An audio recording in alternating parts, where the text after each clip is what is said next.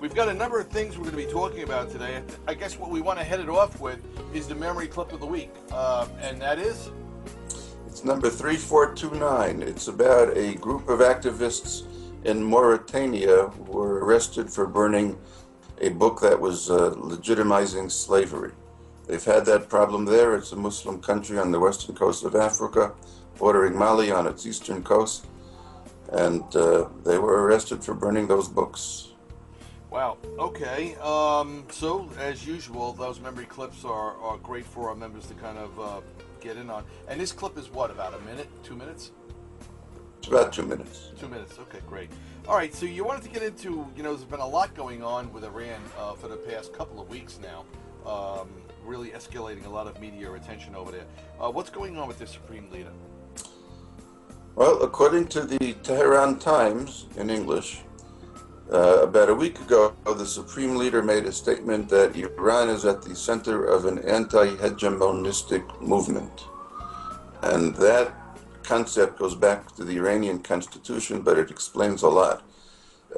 They see themselves as the leaders of all the oppressed nations of the world, that the world is divided into tyrants and oppressed nations, and that the Arab Spring, he made reference to, took its inspiration from the Islamic Revolution of 1979, and that Iran is leading this anti-hegemonistic movement against the oppressors.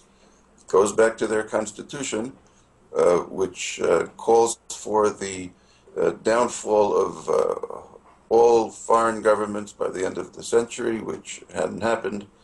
It says that Iran rejects all forms of domination and oppression and supports the struggle of oppressed nations against the tyrants, and that the part of the role, responsibility of the army and its Revolutionary Guard is to spread the revolution at home and abroad. So they actually view themselves as a world power, just on the other side of the scale. So when we think of ourselves as a world power, we have to understand that they view themselves as well as a world power, just representing all those nations that they consider we are oppressing. But let's move on to three valuable reports that you're bringing to the attention of our listening audience. All right. Why don't you start off by listing the reports? Yes. It's the three very important reports you can get online. One is put out by the Manetta Transportation Institute, and it's titled "An Analysis of 15 Terrorist Plots Against Public Surface Transportation." And it analyzes 15 foiled plots, so it doesn't include London and Madrid. And it's quite a good analysis. Who was behind it? How were they foiled? The Heritage Foundation came out with a report entitled 50 Terror Plots Foiled Since 9/11.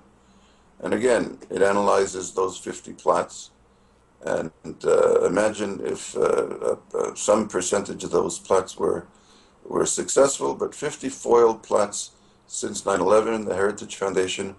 And The Economist had a very, very good article on Al-Qaeda, dated April 21st, 2012, entitled "Al-Qaeda is Down but Far From Out." And it's a very good analysis on the relationship between Al-Qaeda Central and the other Al-Qaeda organizations that, to some degree, whatever degree, associated with Al-Qaeda. Al-Qaeda in the Arab Peninsula, Al-Qaeda in the Maghreb or North Africa. Al-Shabaab in Somalia has just created a relationship with Al-Qaeda. And even though Al-Qaeda Central has taken serious hits and is in no way capable of doing what it was able to do 10 years ago, the Al-Qaeda affiliates are growing, or appears to be growing, in strength. So that is a very good article to read, and the other two reports I recommend.